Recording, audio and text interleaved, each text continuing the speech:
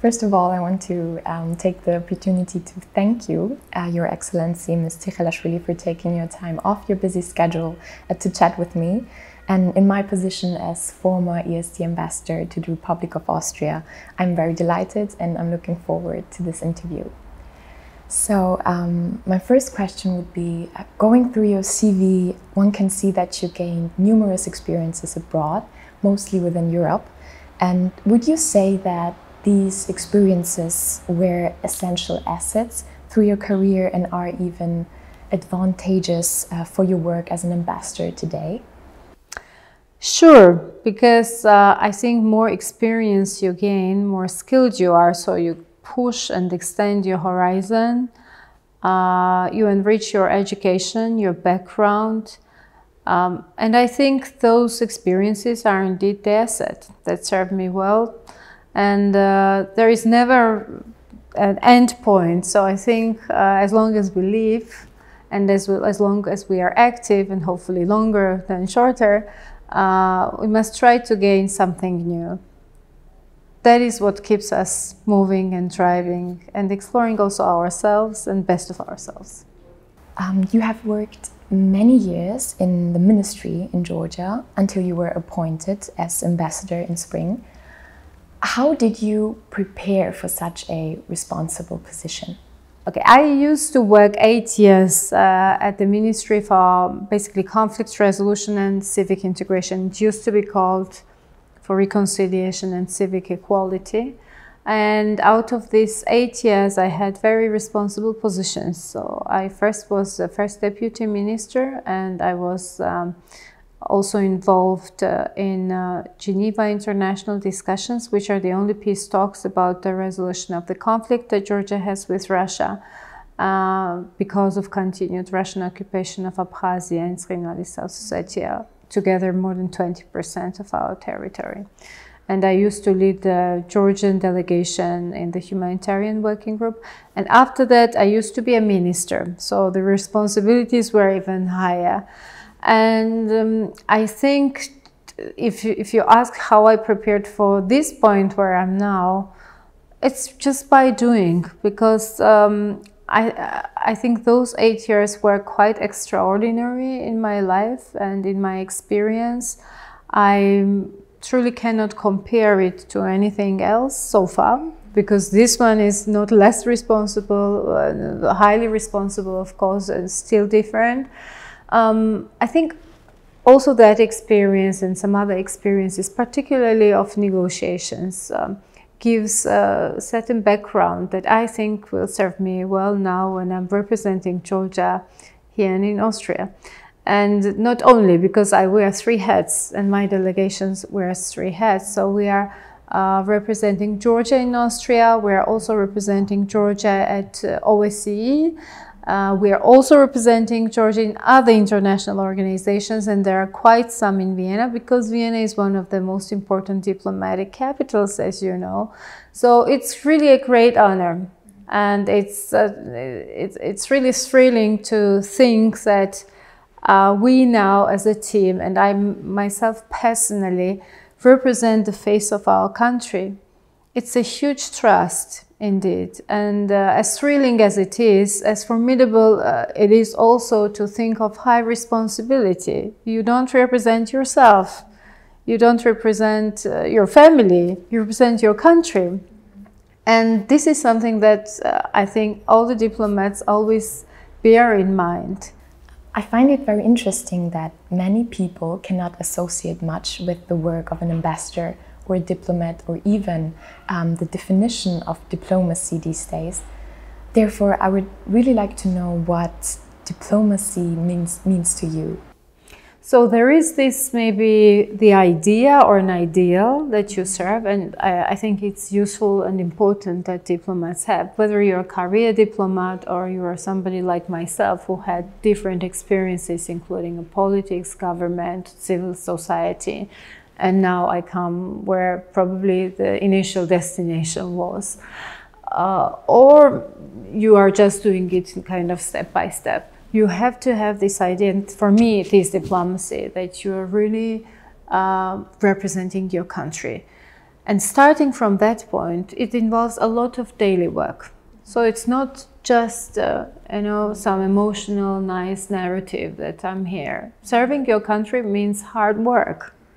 And when you have 3 mandates, it means even 3 times harder work. It's really a lot of details, a lot of context. What I think nowadays is the biggest challenge is COVID background, because especially for diplomats, people like us, for whom for centuries diplomacy is about communication, isn't it? So it's about negotiation, it's about presenting your interests, it's about scale. So this personal contact, like face-to-face contact, is a tremendously important component of our work, especially when you're starting something.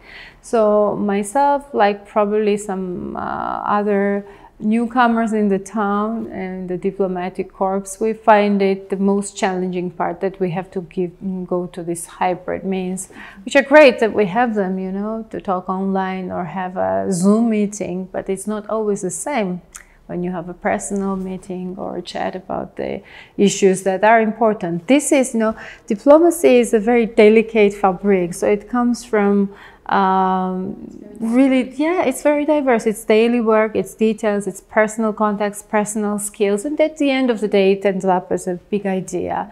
And of course it will be very fulfilling if those aims and goals that we have, generally serving good, but at the same time having very concrete benchmarks, to advance bilateral relations, to advance specific security agenda, for instance, at OSCE, or respective agendas in the other organizations they come through. I think this this goal is very important also to have.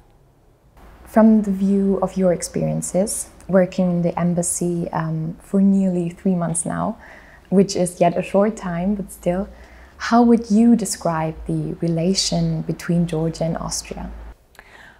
I think our countries have excellent relations. There is a very good dynamic that already exists, and if you wanted to imagine it as a curve, it's always increasing. So these relations go deeper, friendship goes closer, there are more and more areas for cooperation.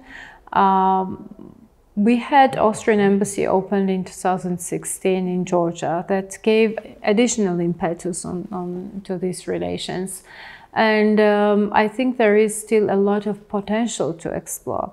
Particularly, we are looking now in the dimension of economy, transport, also tourism, which was increasing by 30% every year in the course of last 3 years, just before COVID pandemic, from Austria to Georgia. With visa-free, we also have quite some visitors to Austria, but we're a small nation and maybe we cannot make numerically that much difference. However, for people-to-people contacts, it's not about statistical numbers, it's about the qualitative change, and that is always growing. We are also interested to develop more the regional cooperation between the certain regions of Austria and certain regions of Georgia. And sometimes you even have a similarity. So we are now planning to have a memorandum of understanding and cooperation between the 2 mountainous regions, and I think it will serve these countries good. What I find very thrilling, and I would like to share with you, is that we also have a common historical figure, I would say shared historical figure, an Austrian lady who was the first Nobel Prize winner for peace, Berta von Suttner. She's very famous in Austria, but not many may know that up to 10 years she used to live in Georgia. And some of these ideas and her calls for universal peace, her efforts to stop the guns and the war also relate somehow to Georgia. And she found these years, of course, very interesting in her life. And despite it was more than a century ago, really now it's so actual in Georgia to strive for peace, because our fight for freedom is not yet over, right? When you have an unresolved conflict, this is a huge challenge. And despite it does not stop my country to go forward and to develop, to aspire to European Union or Euro-Atlantic structures, it's a big burden, and we live with this burden every day. So of course peace has no alternative, and again Bertha von Suttner is a great symbolic face to this, and of course also solution of the problems has no alternative. I'm happy, and we will probably do a lot through the embassy to make many people know that we even have such a common figure in our history. That I think will bring also culturally our nations even closer. What are your goals and plans to strengthen this relation in the years to come? Vienna is a capital for culture. I think Georgia has a lot more to offer. I think that Austrian audiences will find it very interesting to get acquainted to Georgian music, dance, perhaps literature, one of the oldest and unique scripts. Georgian may not be the most popular language, it's pretty difficult to learn as well, but as it is basically a non-material cultural heritage of the world, I think it's also worth promoting and letting the world know that we have this very strong historical and cultural foundation as a modern country. And my last but not least question, where do you see Georgia in the next 10 years? I see Georgia in the European Union, hopefully, but I also believe in it, because on the one hand we are striving, and this strive is very steadfast, it's irreversible, it's supported by 80% of population, but it's not only a new choice, it's where we belong. Also civilizationally, culturally. It has been a choice that Georgia has made 100 years ago with the First Republic, which was interrupted just in 3 years by the Soviet occupation. And we lost basically 70 years of this strife. I mean, Europe, idea of Europe, the European Union came later, but that is the structure now that represents the conglomeration of their not ideals, principles, but also very pragmatic cooperation. And it's a project for peace. So it is everything that we try to aspire now to sort our lives around, also inside the country. I want to thank you again for taking your time. It was a great pleasure. That's it. So I wish you good luck with your project and of course all your endeavors in future.